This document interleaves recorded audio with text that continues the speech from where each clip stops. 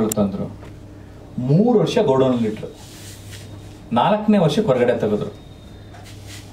ಯಾಕಂದ್ರೆ ಅದ್ರ ಕೀ ನನ್ನ ಹತ್ರ ಇತ್ತು, ಕೊಟ್ಟಿದ್ರು. ಯಾರು ಕೇಳ್ತಾ ಇರಲಿಲ್ಲ, ತೆಗಿತಾ ಇರಲಿಲ್ಲ.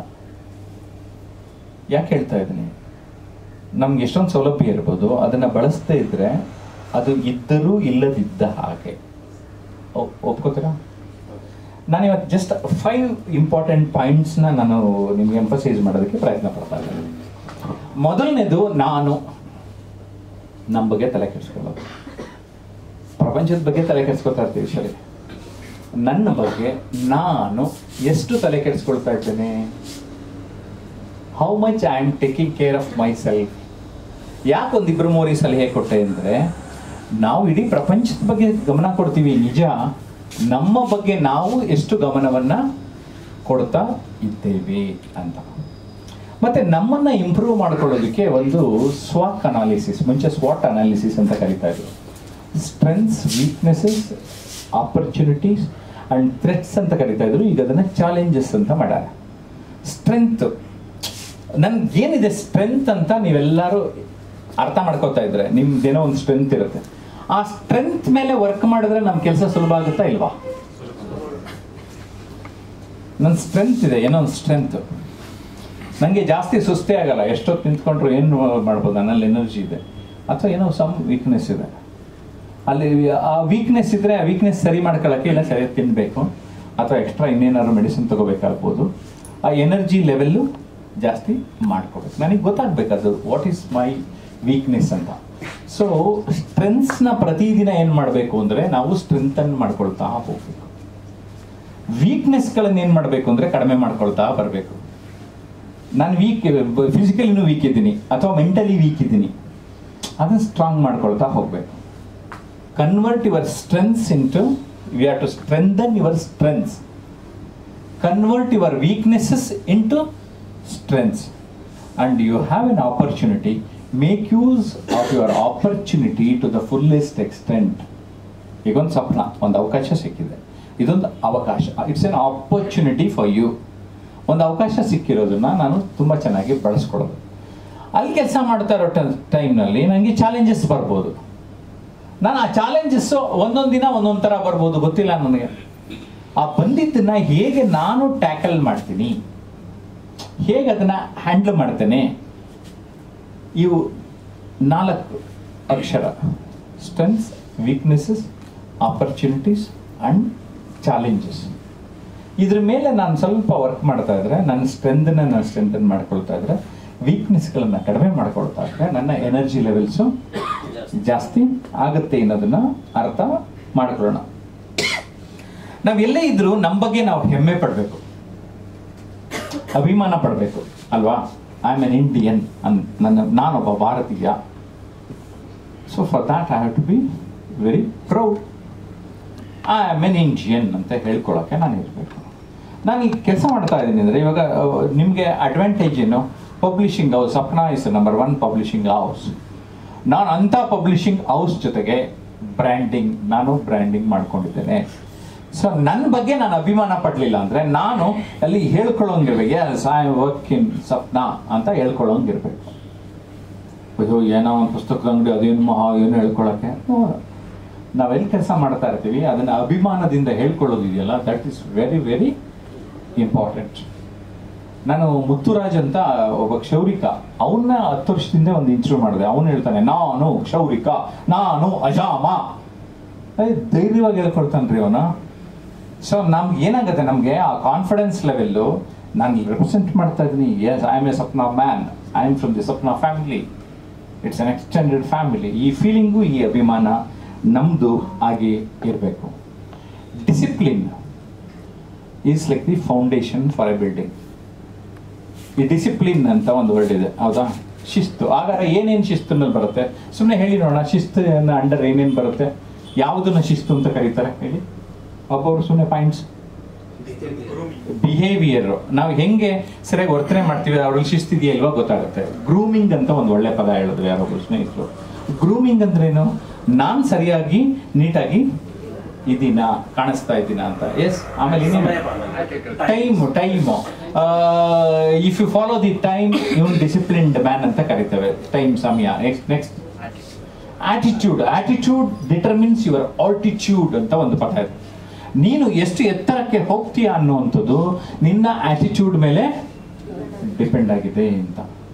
ನಾನಲ್ಲಿ ನನ್ನ ಒಂದು ವಿಶಾಲವಾದ ಮನೋಭಾವವನ್ನು ಇಟ್ಕೊಂಡ್ರೆ ಅಲ್ಲಿ ಆಟಿಟ್ಯೂಡ್ ಅಂದರೆ ಮನೋಭಾವ, ನಕಾರಾತ್ಮಕ ಸಕಾರಾತ್ಮಕ. ಓಕೆ, ನಾನು ನೆಗೆಟಿವ್ ಈ ಪ್ರಪಂಚದಲ್ಲಿ ಏನೇನು ನಡೆಯುತ್ತೆ ಗೊತ್ತಿರಬೇಕು, ಆದರೆ ನಾನು ಪಾಸಿಟಿವ್ ಪಾಲಿಸಬೇಕು. ಅರ್ಥ ಆಯ್ತಾ? ನೆಗೆಟಿವ್ಸ್ ಗೊತ್ತಿರಬೇಕು, ಪಾಸಿಟಿವ್ಸ್ ಪಾಲಿಸಬೇಕು. ಈಗ ನಂಗೊಂದು ಹೂ ಕೊಟ್ಟಿದ್ದಾರೆ, ಈ ಹೂವನ್ನ ಹಂಗೆ ತಗೊಂಬಂದಿದ್ರು ಅನ್ಕೊಳ್ಳಿ, ಯಾವುದು ಗುಲಾಬಿ ಹೂವನ್ನ. ಗುಲಾಬಿ ಹೂವಿನ ಕೆಳಗಡೆ ಏನಿರುತ್ತದು? ಮುಳ್ಳಿರುತ್ತೆ. ಈ ಆಟಿಟ್ಯೂಡ್ನ ಅರ್ಥ ಮಾಡಿಸೋದಕ್ಕೆ ನಾನು ಒಂದು ಉದಾಹರಣೆ ಕೊಡ್ತಾ ಇದ್ದೀನಿ. ನಾನು ನೆಗೆಟಿವ್ ಆಟಿಟ್ಯೂಡ್ ಅನ್ನು ಏನು ಹೇಳ್ತಾನಂತೆ ಅಂದರೆ, ಈ ಹೂ ನೋಡೋದೇ ಇಲ್ಲ ಸರ್, ಏನು ಸರ್ ಬರೀ ಮುಳ್ಳಿದಿಲ್ಲ ಸರ್, ಸರ್ ಮುಳ್ಳು ಸರ್ ಅಂತಾನೆ. ಪಾಸಿಟಿವ್ ಇರೋ ಮ್ಯಾನ್ ಹೇಳ್ತಾನೆ, ಸರ್ ಇಷ್ಟೊಂದು ಮುಳ್ಳಿದೆ ಸರ್, ನಿಜ ಸರ್, ಇಷ್ಟೊಂದು ಮುಳ್ಳುಗಳ ನಡುವೆ ಎಷ್ಟು ಸೊಗಸಾದ ಗುಲಾಬಿ ಹೂವಿದೆಯಲ್ಲ ಸರ್ ಅಂತ. The same rose. ಅರ್ಥ ಆಯ್ತಾ? The way how you look at this rose determines what type of a man you are. You got the point? Attitude. ಪ್ರಪಂಚದಲ್ಲಿ ಹೌದು ಎಲ್ಲ ಥರದಿದೆ, ಬಟ್ ನೀನು ರೆಕಗ್ನೈಸ್ ಮಾಡ್ಕೊಳ್ಳೋದು ಯಾವುದರ ಜೊತೆ ಅದು ಡಿಟರ್ಮಿನ್ ಮಾಡುತ್ತಾ ಇಲ್ವಾ? ಊರು ಅಂದಮೇಲೆ ವೈನ್ ಸೆಂಟ್ರ್ ಇದೆ, ಡಿವೈನ್ ಸೆಂಟ್ರ್ ಇದೆಯಪ್ಪ. ಯಾವ ಕಡೆ ಕಾಲ ಹಾಕ್ತೀಯಾ ಅಂತ ಡಿಸೈಡ್ ಮಾಡೋದು ಇಲ್ಲಿ ಮೈಂಡ್ ಡಿಸೈಡ್ ಮಾಡುತ್ತೆ. ಕರೆಕ್ಟಾ? ಸೊ ಈ ಕಡೆ ಕಾರು ಹೋಗ್ಬೋದು, ಈ ಕಡೆ ಕಾರು ಹೋಗ್ಬೋದು ಅಲ್ವಾ? So it is up to us. Attitude place A very very important role. Very good. Next, ಇನ್ನೇನು ಡಿಸಿಪ್ಲಿನ್ ಅಂದರೆ? ಡಿಸಿಪ್ಲಿನ್ ಇನ್ನೇನು ಸಿಗುತ್ತೆ? ಟೈಮ್ ಹೇಳಿದ್ರು ಫ್ರೆಂಡು. ಆ ಟೈಮ್ನ ಇನ್ನೊಂಚೂರು ನಿಮ್ಗೆ ಅರ್ಥ ಮಾಡ್ಸಕ್ಕೆ ನೋಡ್ತೀನಿ. ನಾನಂತೂ DOB DOD ಅಂತ ಕರಿತೇನೆ, date of birth and date of death ಅಂತ. ಇವೆರಡರ ನಡುವೆ ಇರೋದೇ ಲೈಫ್ ಅಂತ. That means time is equal to life. If you are wasting your time means you are wasting your life. ಬೆಳಿಗ್ಗೆ ಕಂಡು ಬಿಡ್ತೀವಿ, ಟೆಂಪರರಿ ಡೇಟ್ ಆಫ್ ಬರ್ತ್. ರಾತ್ರಿ ಹೋಗಿ ಮಲಕತ್ತೀವಿ, temporary date of death. We can't control the life completely. 1 pound bread ಒಂದೇ ಸರಿ ಬಾಯಿಗೆ ಹಾಕ್ಕೊಳ್ಳೋಕ್ಕಾಗಲ್ಲ, ಆದರೆ piece ಮಾಡೋದು ಹಾಕ್ಕೊಳ್ತೀವಿ. ಸಿಮಿಲರ್ಲಿ ಬೆಳಗ್ಗೆ ಎದ್ದಾಗಿಂದ ರಾತ್ರಿ ಮಲಗೋವರೆಗಿರೋ ಟೈಮ್ನು ನೀವು ಒಂದೊಂದು ದಿನ ಅಟೆಂಡ್ ಮಾಡ್ತೀರಿ ಅಂತ ಅನ್ಕೊಳ್ಳೋಣ. ಒಂದೊಂದು ದಿನ ನೀವು ಯೋಚನೆ ಮಾಡ್ತೀರಾ, ಸರ್ ಈ ದಿನಾನ ಚೆನ್ನಾಗಿ ಕಳೆದು ಬಿಡಬೇಕು ಬೆಳಗ್ಗೆ ಎದ್ದಾಗಿಂದ. So we have to plan hour day in the morning, we have to audit hour day in the evening. ದಿನ ಪ್ಲಾನ್ ಮಾಡ್ಕೊಂಬಿಡ ಸರಿಯಾಗಿ. ಇವತ್ತು ದಿನ ಚೆನ್ನಾಗಿ ಕಳೆದ್ನ ಅಂತ ನೋಡಿ. ಒಂದು ಸಣ್ಣ ಕಿರಿಕ್ ಮಾಡ್ಕೊಂಡಿರ್ತೀರ, ಬೇಜಾರಾಗಿರುತ್ತೆ. ಅದರಿಂದ ಲೆಸನ್ ಏನಂದು ನಾನೇನು ತಿಳ್ಕೋಬೇಕು? ನಾನು ನಾಳೆ ದಿನ ಆ ಥರ ಕಿರಿಕ್ ಆಗಬಾರ್ದು ನನ್ನ ಲೈಫಲ್ಲಿ. ಸೊ ನಾನು ಚೇಂಜ್ ಆಗ್ಬೇಕು. ನಾನು ವಾಟ್ ಈಸ್ ದಟ್? ನಾನು ಏನು ಬದಲಾಗ್ಬೋದು? ಹಾಗಾದರೆ ನನ್ನ ವರ್ತನೆ ನನ್ನಿಂದನೇ ತಪ್ಪಾಯ್ತಾ, ಇನ್ನೊಬ್ಬರಿಂದ ತಪ್ಪಾಯ್ತಾ, ಅಥವಾ ನನ್ನ ವರ್ತನೆಯಲ್ಲಿ ಏನು ತಿದ್ಕೋಬೇಕು? ಸೊ ಇವತ್ತಿಗಿಂತ ನಾನು ನಾಳೆ ಚೆನ್ನಾಗಿ ಹೋಗ್ಬಿಟ್ಟಿದ್ರೆ ನಾನು ಇಂಪ್ರೂವ್ ಆದ್ನಾ ಇಲ್ವಾ? ಅದಕ್ಕೆ ನಾನು ಕೇಳಿದ್ದು 10 ವರ್ಷ ಬಿಟ್ಟು ನೋಡಿದ್ರೆ ಏನು ಬದಲಾಗಿಲ್ಲ ಅಂದರೆ ಲೈಫೇ ಕಳೆದಿಲ್ಲ ಅಂತ ಪೋಸ್ಟು ಅಲ್ವೇನ್ರಿ? ಸೊ ಲೈಫ್ ನೀವು ನೋಡ್ತಾ ಇದ್ದಂಗೂ ಆ ಎಂಪವರ್ಮೆಂಟ್ ಆಗಬೇಕು. ಈಗ ಈ ಥರದೊಂದು ಸೆಷನ್ ಇದೆ, ನಾನು ಎಷ್ಟೊಂದು ವಿಷಯ ಮಾತಾಡಿರ್ಬೋದು, ನಿಮ್ಮ ಫ್ರೆಂಡ್ಸು ಎಷ್ಟೊಂದು ಪಟ್ಟಿರ್ಬೋದು. ಯಾವುದೋ ಒಂದು ಪಾಯಿಂಟನ್ನು ನೀವು ಸೀರಿಯಸ್ ಆಗಿ ತಗೊಂಡ್ರು ನಾಳೆಯಿಂದ ಚೇಂಜ್ ಆಗ್ತೀರಾ ಇಲ್ವಾ? Even if you take even single point, you are going to change in your life. ನಿಮ್ಮ ಲೈಫಲ್ಲಿ ಒಂದೇ ಒಂದು ಅಂಶನ ಸರಿಯಾಗಿ ತೆಗೆದುಕೊಂಡರೂ ನೀವು ನಿಮ್ಮ ಬದುಕಿನಲ್ಲಿ ನಿಮ್ಮ ಒಂದು ಬದುಕನ್ನು ಬದಲಾಯಿಸಿಕೊಳ್ಳುವ ಎಲ್ಲ ಸಾಧ್ಯತೆಗಳು ಇದೆ. ಸೊ ಅದೇನು ನಿಮಗೆ ಬೇಕು ಅದು ಗೊತ್ತಾಗ್ಲಿ ಅಂತ ಫಿಸಿಕಲ್ ಗ್ರೂಮಿಂಗಿಗೆ ಶೇವಿಂಗು, ಹೇರ್ ಕಟಿಂಗು ಇವೆಲ್ಲ ಹೇಳಿದೆ. ಅದು ಫಿಸಿಕಲ್ ಗೊತ್ತಾಗುತ್ತೆ ಕಣ್ಣಿಗೆ ಅಲ್ವಾ, ನೋಡಿದ ತಕ್ಷಣ. ಆದರೆ ಮೆಂಟಲ್ ಗೊತ್ತಾಗಲ್ಲ. ನೀವು ಚೇಂಜ್ ಆಗಿದ್ದೀರ ಇವೆಲ್ಲ ಗೊತ್ತಾಗಲ್ಲ. ಆ ಮೆಂಟಲ್ ಗೊತ್ತಾಗೋದು ಯಾವಾಗ ಅಂದರೆ ನಿಮ್ಮ ಬಿಹೇವಿಯರ್ಸ್, ಆ್ಯಕ್ಷನ್ಸ್, ನಿಮ್ಮ ಬಾಡಿ ಲ್ಯಾಂಗ್ವೇಜಿಂದ ಅಲ್ವಾ? ಯಾವತ್ತೂ ನಮಸ್ಕಾರ ಮಾಡಲ್ಲ, ಇನ್ನು ಏನಪ್ಪ ಡೈಲಿ ನಮಸ್ಕಾರ ಮಾಡ್ತಾ ಇರ್ತಾನೆ. ಗುಡ್ ಮಾರ್ನಿಂಗ್ ಹೇಳ್ತಾರಲ್ಲ, ಗುಡ್ ಮಾರ್ನಿಂಗ್ ಹೇಳ್ತಾರೆ. ಚೇಂಜ್ ಗೊತ್ತಾಗುತ್ತಾ ಇಲ್ವಾ? ಶೇಕ್ ಹ್ಯಾಂಡ್ ಮಾಡ್ತಾರಲ್ಲ, ಶೇಕ್ ಹ್ಯಾಂಡ್ ಚೆನ್ನಾಗಿ ಮಾಡ್ತಾನೆ. ಓಕೆ, ಮುಖ ಯಾವಾಗಲೂ ಅರಳಿಣ್ಣೆ ಕುಡ್ದಂಗಿತ್ತು, ಇವತ್ತು ಪ್ರಸನ್ನವಾಗಿದೆ. ಇವೆಲ್ಲ ಗೊತ್ತಾಗ್ತಾ ಹೋಗ್ತಾ ಇರುತ್ತೆ. ಅಂದರೆ ನಡೆ ಮತ್ತೆ ನುಡಿ ಅಂತ ಹೇಳ್ತೇವೆ ನಾವು. ಈವನ್ ನಡೆಯೋದು ಕೂಡ ತುಂಬ ಇಂಪಾರ್ಟೆಂಟ್. ಹೇಗೆ ನಡೀತೀವಿ, ಹೇಗೆ ನುಡಿತೀವಿ ಅಂತ. ಇವಾಗ ಹಿಂಗೆ ನಿಂತಿರ್ತೀರಾ, ಯಾರೋ ಬರ್ತಾರೆ, ಹಿಂಗೆ ಸುಮ್ಮನೆ ಹಿಂಗೆ ನಿಂತ್ಕೊತೀರಾ ಅಂತೇಳಿ, ಏನು ಬೇಕು ಮೇಡಮ್? ಅಲ್ಲಿದೆ ನೋಡಿ, ಅಲ್ಲಿ ನಾನೇ ಇದೇ ಜಯಪ್ರಕಾಶ್. ಇಷ್ಟೊತ್ತರೆಗೂ ಹಿಂಗೋ ನಿಂತಿದ್ದೆ, ಇವಾಗ ಹಿಂಗೋ ನಿಂತಿದ್ದೀನಿ ಅಲ್ವಾ? ಅಂದರೆ ಕಾಲು ನೋವಾಗೋದು, ಹಿಂಗಿರೋದು ಹಿಂಗಿರೋದು ಹಿಂಗಿರೋದು. ಏನ್ಬೇಕು ಹೋಗಿ. ಆಮೇಲೆ ಎಣ್ಣೆ ಹೊಡೆದಿರಲ್ಲ, ಹೊಡೆದಂಗೆ ಬಿಹೇವ್ ಮಾಡಿದ್ರೆ ಹೊಡೆದಂಗೆ ಕಾಣಿಸ್ತದಲ್ವಾ? ಅಂತ. So behaviours, action. ನಾನು ಹೆಂಗೆ ಒಬ್ರು ಬಂದವ್ರನ್ನ ಹೇಗೆ ನಾನು ರಿಸೀವ್ ಮಾಡ್ತೀನಿ, ಹೇಗೆ ಮಾತಾಡಿಸ್ತೀನಿ, ಅವ್ರು ಬಂದಾಗ ಹೇಗೆ ನಿಂತ್ಕೊಳ್ತೀನಿ. ಯಾರೋ ಇದ್ರು ಹತ್ರಕ್ಕೆ ಹೋಗ್ಬಿಟ್ಟು ಒಂದು ಪರ್ಸನಲ್ ಸ್ಪೇಸ್ ಅಂತ ಇರ್ತದೆ ಗೊತ್ತಾ, ಅದನ್ನ ನಾನು ಮೇಂಟೈನ್ ಮಾಡಲಿಲ್ಲ ಅಂದ್ರೆ ನನ್ನ ಬಗ್ಗೆ ಒಂದು ಕಂಪ್ಲೇಂಟ್ ಮಾಡ್ತಾರೆ ಇಲ್ವಾ? ಅದು ಆಪೋಸಿಟ್ ಸೆಕ್ಸ್ ಅವ್ರಾಗಿದ್ರೆ ಇವಾಗ ಇವನೇನೋ ಬೇರೆ ತರ ಯೋಚನೆ ಮಾಡ್ಬಿಡ್ತಾರೆ. ಆಪೋಸಿಟ್ ಸೆಕ್ಸ್ ಅಂದ್ರೆ ಸೇಮ್ ತರದ್ದು ಕಷ್ಟ, ಇವನೇನೋ ಬೇರೆ ಅಂದ್ಬಿಡ್ತಾರೆ. ಯಾಕೆ ಇವನೇನೋ ಒಂಥರ ಹತ್ರ ಬಂದು ನೋಡಕ್ ಮಾಡ್ತಾವನೆ, ನೋಡ್ಸಕ್ ಮಾತಾಡ್ತಾವನೆ, ಇವನೇನೋ ಬೇರೆ ತರ ಏನೋ ವ್ಯಕ್ತಿ ಅಂತ ನೋಡ್ತಾರ ಇಲ್ಲ ಇದನ್ನ. ಸೊ ಒಂದು ಬೇಸಿಕ್ ಡಿಸ್ಟೆನ್ಸ್ ಅಂತ ಮೇಂಟೈನ್ ಮಾಡಲೇಬೇಕಲ್ಲ. ನಾವೇನೋ ಬಂದ್ರು ಅಂದ್ಬಿಟ್ಟು ತೀರೋ ಹತ್ರ ಮಾಡ್ಕೊಳ್ಳೋಕೆ ಆಗಲ್ಲ. ಇಂಥ ಸ್ಮಾಲ್ ವಿಷಯಗಳು ನಮಗೆ ಗೊತ್ತಿರಬೇಕಾಗತ್ತೆ. ಹಾಗಾಗಿ ನಮ್ಮ ಕಮ್ಯುನಿಕೇಶನ್ ಅಂದರೆ ನಾನು ಮಾತನಾಡುವುದರ ಮೂಲಕ ನನ್ನ ಇನ್ನು ಜನ ಬೇರೆ ರೀತಿ ನೋಡೋದು ಥರ ಮಾಡ್ಕೊಳ್ಳೋಕ್ಕೆ ಸಾಧ್ಯತೆ ಇದೆ. ಸೊ ನನ್ನ ಭಾಷೆಯನ್ನು ಸ್ಪಷ್ಟವಾಗಿ ಬಳಸ್ಕೊಳ್ಬೇಕು. So that communication place A very very important role. ಅದಕ್ಕೆ ನಮ್ಮ ಬಸವಣ್ಣವ್ರು ಏನು ಹೇಳಿದ್ರು, ನುಡಿದರೆ ಮುತ್ತಿನ ಹಾರದಂತಿರಬೇಕು ಅಂದರು. ನಮ್ಮ ಆದಿಕವಿ ಪಂಪ ಒಂದು ಮಾತು ಹೇಳಾರೆ, ಹಿತ ಮಿತ ಮೃದು ವಚನ. ಸಿಂಪಲ್ ಫಾರ್ಮುಲಾ, ಹಿತ ಮಿತ ಮೃದು. ಹಿತ ಕೇಳಿದ್ರೆ ಹಿತವಾಗಿರ್ಬೇಕು, ಮಿತ ಎಷ್ಟು ಬೇಕೋ ಅಷ್ಟು. ನಮ್ಮ ಸರ್ ಹೇಳಿದ್ರು ಎಷ್ಟು ಬೇಕು ಅಷ್ಟು ಮಾತಾಡಕ್ಕೆ ಹೇಳವ್ರೆ, ಅಷ್ಟೇ ಮಿತ. ಓಕೆ, ಒಂಚೂರು ಎಕ್ಸ್ಟ್ರಾ ಸೇಲ್ಸ್ ರೆಪ್ರೆಸೆಂಟೇಟಿವ್ಸ್ಗೆ ಒಂದು ಸ್ವಲ್ಪ ಸ್ಕೋಪ್ ಇದೆ. ಅಲ್ಲೂ ಏನು ಗೊತ್ತೆ, ಜಾಸ್ತಿ ಅಂದರೆ ಏನು ಬೇಕೋ ಎಷ್ಟು ಬೇಕೋ ಅಷ್ಟು ಮಾತಾಡಬೇಕು. ಜಾಸ್ತಿ ಮಾತಾಡಬೇಕು ಅಂದ್ಬಿಟ್ಟು ನನ್ನ ಊರು ಒಳ್ಳೆ ನರಸೀಪುರ ಮೇಡಮ್, ನಾನು ಅಜಾತಿಯವನು ಮೇಡಮ್, ನಮ್ಮೂರು ಹಂಗೈತೆ ಮೇಡಮ್, ಅಲ್ಲೊಂದು ಕೆರೆ ಇದೆ, ಬನ್ನಿ ನಮ್ಮ ಊರ್ಗನ್ಸರಿ. ಅದು ಅಲ್ಲೆಲ್ಲ ನೀವು ಕೆರೆ ಫುಟ್ಪಾತು ಅಲ್ಲಿ ಯಾವುದೋ ಜಾಗದಲ್ಲಿ ಕುಳಿತಿರ್ತೀರಾ, ಪಕ್ಕದಲ್ಲಿ ಬರ್ತಾರೆ, ನೀವೇನಾರು ಮಾತಾಡ್ತೀವಿ. ಇಲ್ಲಿ ನೀವು ನಿಮ್ಮ ಪ್ರಾಡಕ್ಟ್ಸ್ ಅದು ಅಷ್ಟೇ ಕರೆಕ್ಟ್. ಅದ್ರ ಕುರಿತು ಅದರ ಫೋಕಸ್ ಅಂತೀವಿ, ಡೈರೆಕ್ಷನ್. ಅದು ಆ ಡೈರೆಕ್ಷನ್ ಇರಬೇಕು. ನಾನೀಗ ನಿಮ್ದು ಸಪ್ನ ಮ್ಯಾನ್ ಇವಾಗ 1 2 ಅವರ್ಸು ಸಪ್ನ ರೆಪ್ರೆಸೆಂಟೇಟಿವ್ ಆಗಿ ಹೇಗಿರ್ಬೇಕಂತಾನೆ ನಾನು ನಿಮಗೆ ಗೈಡ್ ಮಾಡಬೇಕು. ಸೊ ಅದು ಗೈಡ್ ಮಾಡೋದಕ್ಕೆ ನಮ್ಮ ಬಗ್ಗೆ ನಾವು ತಲೆ ಕೆಡಿಸ್ಕೊಳ್ಬೇಕು ಅನ್ನೋದು ಮೊದಲನೇ ಪಾಯಿಂಟ್. ನಾವು ಯಾಕೆಂದರೆ ನಮ್ಮನ್ನು ನಾವು ಸರಿಯಾಗಿ ನೋಡ್ಕೊಳ್ಳಿಲ್ಲ ಅಂದರೆ ನಾವು ಇನ್ನೊಬ್ರನ್ನ ನೋಡ್ಕೊತೀವ, ಇನ್ನೊಬ್ರನ್ನ ಸರಿಯಾಗಿ ಮಾತಾಡಿಸ್ತೀವ. Let us take care of our selves. ಅಂದರೆ ಸರಿಯಾಗಿ ಈ ಫಿಸಿಕಲ್, ಮೆಂಟಲ್, ಎಮೋಷ್ನಲ್, ಇನ್ನೊಂದು ಸ್ಪಿರಿಚುವಲ್ ಅಂದರೆ ನಾವು ಓವರ್ ಆಲ್ ಗ್ರೂಮಿಂಗು. ಮನುಷ್ಯನ ಥರ ನೋಡೋದು, ಬೀಯಿಂಗ್ ಹ್ಯೂಮನ್.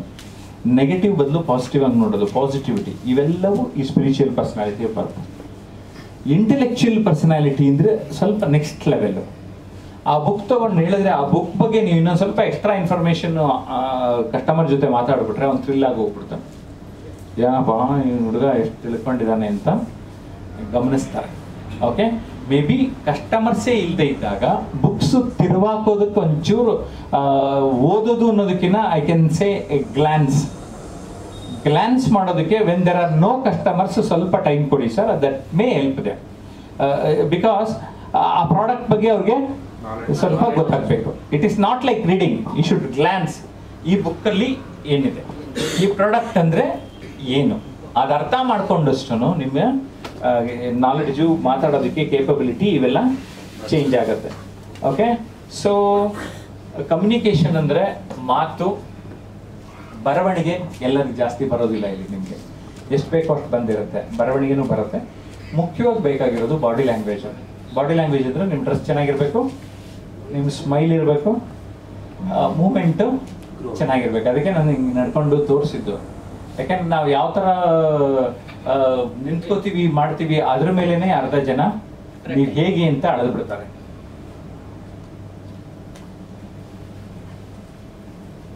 ಓಕೆ, ನಾನು ಅಂತ ಅಂದಮೇಲೆ ನನ್ನ ಸಂಸ್ಥೆ, ಓಕೆ, ಟೋಟಲಿ 5 ಪಾಯಿಂಟ್ಸ್ ಅಷ್ಟೇ ಎಂಫಸೈಸ್ ಮಾಡ್ತಾರೆ. ಮೊದಲನೇದು ನಾನು, ನನ್ನ ಕಂಪನಿ, ನನ್ನ ಸಂಸ್ಥೆ, ನನ್ನಮ್ಮ, ನನ್ನ ಭಾಷೆ, ನನ್ನ ದೇಶ ಅಂದಂಗೆ ನನ್ನ ಕಂಪನಿ ಅಂತ ಬರಬೇಕು ನಮಗೆ. ನನಗೆ ಯಾವಾಗ ಬರಲಿಲ್ಲ ಅಂದರೆ ನನಗೆ ಕೆಲಸ ಮಾಡಿದ್ರು ವೇಸ್ಟು. ಯಾಕೆಂದರೆ ಸರ್ ಸಪ್ನಾನ ಸರ್ ಅವರು ಕೃಷ್ಣ ಆದರು ಸರ್ ಮೈಸೂರಲ್ಲಿ, ಬೆಂಗಳೂರು ಅವರೆಲ್ಲ ನಿತಿನ್ ಶಾ ಆದರು sir. When we are working it is your company. ಅರ್ಥ ಆಯ್ತಾ? ಯಾಕೆ ಈ ಕಂಪನಿಯಿಂದ ತಿಂಗಳಿಗೆ ಒಂದು ಸಂಬಳ ಅಂತ ಪಡಿತಾ ಇದ್ದೀವಿ, ಅದರ ಋಣದಲ್ಲಿ ನಾವು ಇರ್ತೇವೆ. And basically you are here not for Nitin Shah, not for Sapna, you are here for your self. ನಿಮ್ಮ ಹೊಟ್ಟೆ ಹೊರ್ಕೊಳ್ಳೋಕ್ಕೆ, ನಿಮ್ಮ ಫ್ಯಾಮಿಲಿ ನೋಡ್ಕೊಳ್ಳೋಕೆ ತಾನೇ ಬರ್ತಾ ಇರೋದು. ಕರೆಕ್ಟಾ? ಇದು ಗೊತ್ತಿದೆ ನಮಗೆ. ನಾವು ಬರ್ತಾ ಇರೋದು ನನಗೋಸ್ಕರ, ನಮಗೋಸ್ಕರ, ನನಗೆ ಹಣಕ್ಕೋಸ್ಕರ, ಅದಕ್ಕೋಸ್ಕರ ಅಷ್ಟು ಸಮಯ ಕೊಟ್ಟು ಅಷ್ಟು ಕೆಲಸ ಮಾಡ್ತಾ ಇದ್ದೀವಿ. ಇದನ್ನ ನಮ್ಮ ಮೈಂಡಲ್ಲಿ ಇಟ್ಕೋಬೇಕು ಯಾವಾಗಲೂ. ನಾನು ಯಾಕೆ ಕೆಲಸ ಕೇಳ್ಕೊಂಡು ಬಂದೆ? ನನ್ನ ಹೊಟ್ಟೆ ಹೊರ್ಕೋಬೇಕಾಗಿತ್ತು, ನನ್ನ ಫ್ಯಾಮಿಲಿನ ನಾನು ಕಾಪಾಡಬೇಕಾಗಿತ್ತು. That's why I am here. So ನಾನು ಇಲ್ಲಿ ಇದ್ದೀನಿ ಅಂದಮೇಲೆ ನಾನು ಯಾತಕ್ಕೋಸ್ಕರ ಇದ್ದೀನಿ, ಆ roll you have to play. Very simple. So ನನಗೆ ಈ ರೋಲ್ ಕೊಟ್ಟಿದ್ದಾರೆ, ಒಬ್ಬೊಬ್ಬರಿಗೆ ಒಂದೊಂದು ಡೆಸಿಗ್ನೇಷನ್ ಕೊಟ್ಟಿದ್ದಾರೆ. ಆ ಡೆಸಿಗ್ನೇಷನ್ನು, ಆ ಜವಾಬ್ದಾರಿ, ರೆಸ್ಪಾನ್ಸಿಬಿಲಿಟಿ, ನನ್ನ ಜವಾಬ್ದಾರಿ ಇದು. ಆ ಜವಾಬ್ದಾರಿ ಏನೇನು ಇದರಲ್ಲಿ ಬರುತ್ತೆ, ಈ ಜವಾಬ್ದಾರಿಲಿ ಅಷ್ಟು ಅರ್ಥ ಮಾಡ್ಕೊಂಡ್ರೆ ಸಾಕು. ಅವರು ಡೋರ್ ಟು ಡೋರ್ ಹೋಗ್ತಾರೆ, ಡೆಲಿವರಿ ಮಾಡಿ ಬರ್ತಾರೆ. ಅವ್ರ ಜವಾಬ್ದಾರಿ ಏನು ಅರ್ಥ ಮಾಡ್ಕೋಬೇಕು. ಅವ್ನ ಡ್ರೈವರ್ ಸರಿ ಇದಾನ, ವೆಹಿಕಲ್ ಸರಿ ಇದೆಯಾ, ಯಾಕೆಂದ್ರೆ ವೆಹಿಕಲ್ ಪಂಚರ್ ಆಗೋದ್ರೆ ಹೊತ್ತು ಅವ್ನು ಡೆಲಿವರಿ ಸರಿಯಾಗಿ ಕೊಡಕ್ಕೆ ಹೋಗೋದಿಲ್ಲ, ನೋಡ್ಕೋಬೇಕು ಕರೆಕ್ಟಾಗಿ ಅಲ್ವಾ. ಸೊ ಅವ್ರವ್ರದ್ದೇನೋ ಜವಾಬ್ದಾರಿ ಇರುತ್ತೆ, ರೆಸ್ಪಾನ್ಸಿಬಿಲಿಟಿ ನೋಡ್ಕೋಬೇಕು. ಈಗ ಸೆಕ್ಯೂರಿಟಿ ಇರ್ತಾರೆ, ಯಾವನೋ ಒಬ್ಬ ಸುಮ್ಮನೆ ಒಂದು ಬ್ಯಾಗ್ ಎಸ್ತೋಗ್ಬಿಡ್ತಾನಪ್ಪ, ಅವನ ಹೆಸರು ಎಸ್ಕೊಳ್ಳಿ ಅಂತ ಸುಮ್ಮನೆ ಇದ್ರೆ ಅದ್ರೊಳಗೆ ಏನಿರುತ್ತೆ ಗೊತ್ತಿಲ್ಲ ಅಲ್ಲ ನಮಗೆ. It's my duty. ಅದೇನು ಬಂತು, ಯಾಕೆ ಬಂತು, ಅಲರ್ಟ್ನೆಸ್ ಬೇಕಲ್ಲಿ. ಸೊ ಅದಕ್ಕೆ ಒಂದು ಫಾರ್ಮುಲಾ ಯಾವಾಗಲೂ ಹೇಳ್ತಾ ಇರ್ತೀನಿ. ಒಂದು ಅಲೈವ್ನೆಸ್ಸು, ಬದುಕಿದ್ದೀವಿ ಅಂತ ಪ್ರೂವ್ ಮಾಡಿ. ಇನ್ನೊಂದು ಅಲರ್ಟ್ನೆಸ್, ಅಲರ್ಟ್ ಆಗಿರೋದು. ಅಲರ್ಟ್ ಅಂದ್ರೇನು, ಒಂಥರ ಬಾರ್ಡರ್ ಸೆಕ್ಯೂರಿಟಿ ಫೋರ್ಸ್ ಇರ್ತಾರಲ್ಲ ಆ ಥರ. ಅಲರ್ಟ್ ಅಂದರೆ ಯಾರೋ ಒಬ್ಬರು ಕಸ್ಟಮರ್ ಏನೋ ಬರ್ತಾ ಇದ್ದಾರೆ ಅಂದರೆ ಅವ್ರೇನೋ ಗಮನಿಸ್ತಾ ಇದ್ದಾರೆ, ಅವ್ರಿಗೆ ಒಂಚೂರು ಸ್ವಲ್ಪ ಬ್ರೀತಿಂಗ್ ಸ್ಪೇಸ್ ಕೊಡಬೇಕಾಗ್ಬೋದು. ನಾನು ತಕ್ಷಣ ಹೋಗ್ಬಿಟ್ಟು they might not like also, ನಾನು ಇನ್ನೂ ಪುಸ್ತಕ ನೋಡ್ತಾ ಇದ್ದೀನಿ ಪ್ಲೀಸ್ ವೆಯ್ಟ್ ಅಂತ ಹಿಂಗೆ ಅಂತಾರೆ ಅನ್ಕೊಳ್ಳಿ, ಸನ್ನೆ ಮಾಡ್ತಾರೆ ಅಂತ. ನಂದೆಲ್ಲಿ ಇಡ್ಲಿ ಅಂತ ಹೋಗ್ಬಿಡ್ತಾರೆ ಕೆಲವರು. ನಾನು ಹಿಂಗೋ ಅವ್ರನ್ನ ಹಿಂಗಾರು ಮಾಡಿ ಇದು ಮಾಡಬೇಕು ಅಂತ ಬಿಡಬೇಕು. ಅವರೇ ಈಗ ಸನ್ನೆ ಮಾಡಿದ್ದಾರೆ, ನೋ ಐ ಕಮ್ ಬ್ಯಾಕ್ ಅಂತ. We have to give them some space. ಆವಾಗ ಸೈಲೆಂಟಾಗಿ ವೆಯ್ಟ್ ಮಾಡಿ ಅವ್ರಿಗೆ ನೋಡ್ತಾರೆ, ಬನ್ನಿ ಈ ಕಡೆ ಅಂತ, ಟಕ್ ಅಂತ ಅವಾಗ ರೆಸ್ಪಾಂಡ್ ಮಾಡಬೇಕು. That means even in silence you are working. That means you are observing that customer. You got the point? Okay. So ನಾನು, ನನ್ನ ಕಂಪನಿ, ಮೈ ಕಂಪನಿ, ಇವೆರಡು ಪಾಯಿಂಟ್ ಆಯಿತು. ಅರ್ಥ ಆಯ್ತಾ? ಇನ್ನೇನಾದ್ರು ಕೇಳಕ್ಕೆ ಇಷ್ಟಪಡ್ತೀರಾ?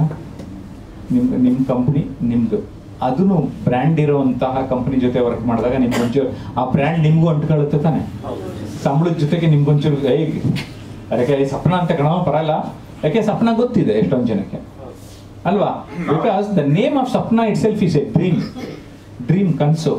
ಎಷ್ಟೊಂದು ಜನ ಇಲ್ಲಿ ಯಾಕೆ ಕಾಲಿಡ್ತಾರೆ ಅಂದ್ರೆ ಅವರ ಕನಸನ್ನ ನನ್ಸ್ ಮಾಡ್ಕೊಳಕ್ಕೆ ಇಲ್ಲಿ ಕಾಲಿಡ್ತಾರೆ. You got the point? So ಒಂದು ಕೀವರ್ಡ್ ಮೋಸ್ಟ್ಲಿ ಇಟ್ಕೋಬಹುದು, your dreams can come true. ನಿಮ್ದೇನು ಇದು ಇಂಡಿಯಾಸ್ ಲಾರ್ಜೆಸ್ಟ್ ಬುಕ್ ಮಾಲ್ ಅಂತ ಇದೆ. ಸೊ ಒಂದು ಟ್ಯಾಗ್ ಲೈನು ಒಂದ್ಸರಿ ಎಲ್ಲರೂ ಒಂದು ವರ್ಕ್ ಮಾಡ್ರಿ, ನೀವು ಕಳಿಸಿ ಹೆಡ್ ಆಫೀಸ್ಗೆ ಒಂದ್ಸರಿ ಏನೇನು ಹಾಕ್ಬೋದು ಅಂತ. If you enter to Sapna, your dreams will come true ಅಂದರೆ this may be A tag line. ಸುಮ್ಮನೆ ಒಂದು ಎಕ್ಸಾಂಪಲ್ ಹೇಳಿದ್ದು ನಾನು. Your dreams will come true. Competitive ಎಕ್ಸಾಮ್ನೂ ಅವನು ಕನಸು ಕಟ್ಕೊಂಡು ಪುಸ್ತಕ ತಗೊಂಡು ಬರ್ತಾನೆ, ಅವನು ಅದಾಗ್ತಾನೆ. ಮಕ್ಕಳಿಗೆ ಏನೋ ಒಂದು ಕನಸು ಇರುತ್ತೆ, ಅದೊಂದು ಟಾಯ್ ತಗೋಬೇಕು, ಆಟ ಆಡಬೇಕು, ಅದ್ರ ಜೊತೆ ಆಡುತ್ತೆ, ಅದರ ಕನಸು ನನ್ಸಾಯ್ತು. ಸಜೆಸ್ಟ್ ಮಾಡಿ sir, your dreams comes true. ಒಂದು tagline. Because Sapna, this is Sapna. See, these words came into my mind now. So ನೀವು ಇಲ್ಲಿ ಸಪ್ನಾಗೆ ಬಂದರೆ ನಿಮ್ಮ ಕನಸುಗಳು ನನಸಾಗುತ್ತವೆ. ಕರೆಕ್ಟ್? ನಿಮ್ಮ ಕನಸುಗಳು ಸಾಗುತ್ತವೆ. ನೆನ್ಪಿಟ್ಕೊಳ್ರಪ್ಪ, ನಿಮ್ಮ ಕನಸುಗಳು ನನಸಾಗುತ್ತವೆ. ಈ ವರ್ಡ್ ಯೂಸ್ ಮಾಡಿ ಬಂದವ್ರಿಗೆ. ಸಪ್ನಾಗೆ ಬಂದವರ ಸಪ್ನಗಳು ಈಡೇರುತ್ತವೆ. ಈ ಥರದ ಪದಗಳು ಹೇಳ್ತೀರಿ ಅಂತ ಎಷ್ಟು ಜನ ಅದು ಇನ್ಫ್ಲೂಯೆನ್ಸ್ ಆಗ್ತಾರಲ್ವ ಸರ್. ಸಪ್ನಾಗೆ ಬಂದರೆ ಅವರ ಕನಸುಗಳು ಈಡೇರುತ್ತೆ. ಓಕೆ, ಸೊ ಇನ್ನೊಂದು ಕನ್ನಡದ್ದು ಬರೆದು ಆಮೇಲೆ ಸರ್ ಕೊಟ್ಟಿರಿ, ಪ್ರಪೋಸ್ ಮಾಡೋಣ. ಓಕೆ, ಸೊ ಏನಾಗುತ್ತೆ, ಆ ಜನಕ್ಕೆ ಅದು ಎಂಫಸೈಸ್ ಆಗುತ್ತೆ. ಅವಾಗ your dreams will come true. ನಿಮ್ಮ ಕನಸುಗಳು ನನಸಾಗುವ ತಾಣ. ನಿಮ್ಮ ಕನಸುಗಳು, ಕನ್ನಡ ಬರ್ತದೆ ಸರ್, ನಿಮ್ಮ ಕನಸುಗಳು ನನಸಾಗುವ ತಾಣ. ನಿಮ್ಮ ಕನಸುಗಳು ನನಸಾಗುವ ತಾಣ. ಏನು ಸಖತ್ತಾಗಿದ್ದಾರೆ. ಇಲ್ಲಿ ಸಪ್ನದೊಳಗೆ ಕಾಲಿಟ್ರೆ ನಿಮ್ಮ ಕನಸು, ಅದು ಎಸ್ಪೆಷಲಿ ಕಾಂಪಿಟೇಟಿವ್ ಎಕ್ಸಾಮ್ಸ್ನವ್ರದ್ದು ದೊಡ್ಡ ದೊಡ್ಡ ಕನಸುಗಳು. ಅವರು IAS KS ಆಗ್ಬೇಕು ಅಂತ, ಅದಕ್ಕೆ ಹೆಲ್ಪ್ ಮಾಡಿಬಿಡ್ತೀರಾ ನೀವು. ನೀವು ಆ ಕನಸನ್ನ ಹಂಚುವ ರಾಯಭಾರಿಗಳು. ಇಲ್ಲಿ ಕೆಲಸ ಮಾಡೋರು ಕನಸನ್ನು ಮಾರುವ ರಾಯಭಾರಿಗಳು, ಹಂಚುವ ರಾಯಭಾರಿಗಳು. Through A beautiful smile. Okay, so mail smile. ಇದು ನಿನ್ನ ಹೆಸರೇನಪ್ಪ?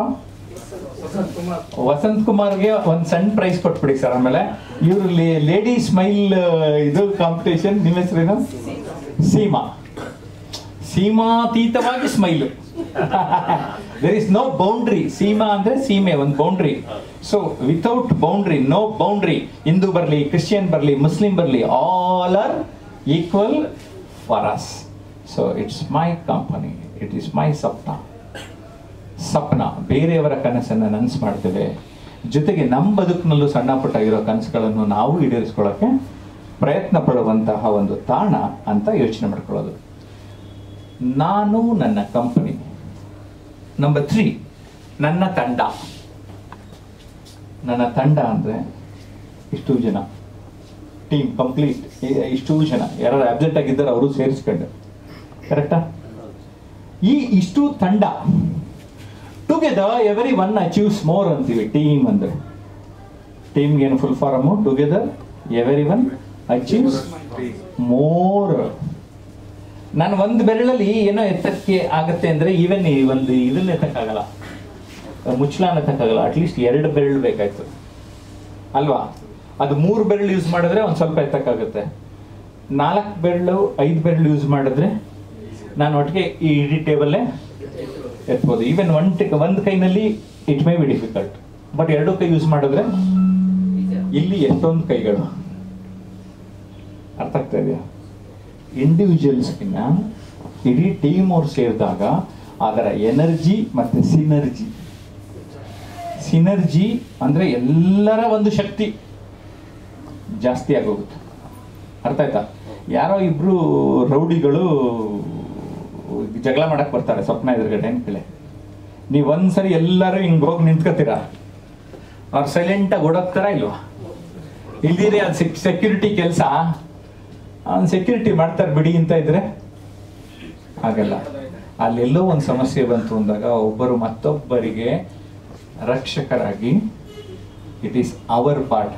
ಸರ್ ನನ್ನ ಕೆಲಸ ನೀವು ಸಂಬಳ ಕೊಡೋಕ್ಕೆ ಕೇಳಿಲ್ಲ ಸರ್, ಇದನ್ನು ನಾನು ಮಾಡೋಕ್ಕಾಗಲ್ಲ ಸರ್. ಕೆಲವ್ರು ಕೇಳಿದ್ದೀನ, ಇದನ್ನು ಚೂರು ಎಕ್ಸ್ಟ್ರಾ ಮಾಡಿದ್ರೆ ಸರ್ ನೀವು ನನಗೆ ಹೇಗೆ ಹೇಳಿಲ್ಲ ಸರ್ ಆ ಕೆಲಸನ, ನೀವು ನಾನು ಬಂದು ಕೊಟ್ಟು ಹೇಳಿಲ್ಲ ಸರ್ ಆ ಕೆಲಸ. ಹೇಳೋ ಅಂಥ ಜನ ಕೆಲವು ಸರಿ ನೋಡ್ತೀವಲ್ಲ. ಒಂದ್ಸರಿ ಒಂದು ಕೆಲಸಕ್ಕೆ ಬಂದ ಮೇಲೆ ಆ ಸಂದರ್ಭೋಚಿತವಾಗಿ ಏನೇನು ಕೆಲಸ ಬರುತ್ತೋ, ನನ್ನ ಕೆಲಸವಲ್ಲದಿದ್ದರೂ ಆ ಪರಿಧಿಗೆ ಬರದಿದ್ದರೂ ಮಾಡಿದಾಗ ಮಾತ್ರ ನೀವು ಆ ತಂಡದಲ್ಲಿದ್ದೀರಿ ಅಂತ ಅದಕ್ಕೊಂದು ಬೆಲೆ ಬರುತ್ತೆ. ಸರಿನಾ? ಈಗ ಫಾರ್ ಎಕ್ಸಾಂಪಲ್ 1-2 ದಿನ ಇವರು ಕ್ಲೀನ್ ಮಾಡೋರು ಬರಲ್ಲ ಅನ್ಕೊಳ್ಳೋಣ.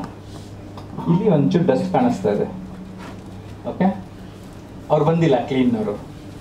ಈಗ ಕಸ್ಟಮರು ಆ ಬೊಂಬೆನೇ ತಗೊಳಕ್ಕೆ ಹೋಗ್ತಾರೆ, ಅವ್ರಿಗೆ ಕಸ ಮುತ್ಕೊಳ್ಳುತ್ತೆ, ಬೊಂಬೆ ಕೈ ಹಾಕ್ತಾರೆ ಅವರು, ಕಸ ಇದೆ ಅಂತ ಗೊತ್ತಾದಾಗ ವೆರಿ ವಾಶ್ ಬೇಸಿನ್ ಅಂತ ಅಲ್ಲಿ ಹುಡ್ಕೊಂಡು ಹೋಗ್ತಾರೆ ಅನ್ಕೊಳ್ಳೋಣ.